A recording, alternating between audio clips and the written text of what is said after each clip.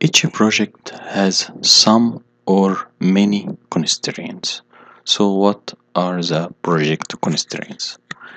Project constraints can be time, can be the cost, can be the scope, can be resources, quality, risk, and so on.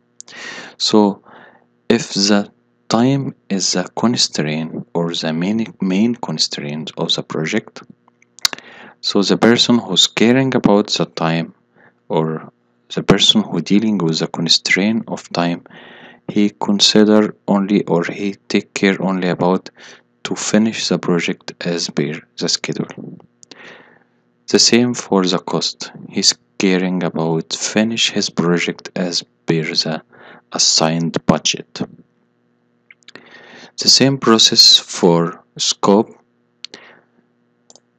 They care about how to finish the project within the assigned budget, not only the budget, and to do the work, specific work as per the scope of work. So to do only the required work as per the scope of work. The same for resources. You have some people, some materials to get the work done.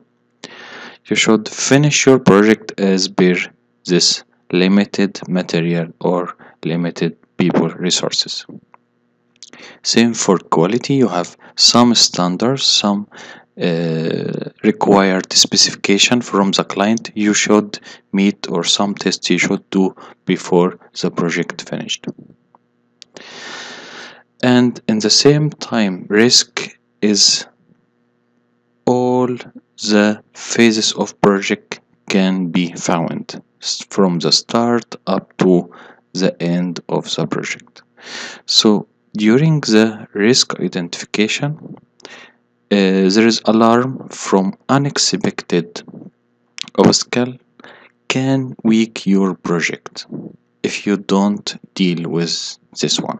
So you should study the risk from the start of the project and define some expected risk sources and put your expected or planned response for dealing with the risk.